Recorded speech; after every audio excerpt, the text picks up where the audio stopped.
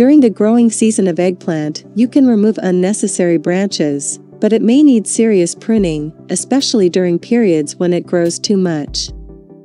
After midsummer, removing excess leaves, this is how you can prevent it from falling into summer fatigue. In eggplant, which has fallen into summer fatigue, the flowers do not turn into fruit, the formed fruits do not develop. He just waits until the weather starts to cool down. You think, why is this eggplant like this? To prevent this, you will either follow a regular feeding schedule that is not much from the beginning, or it may be necessary to do a hard pruning.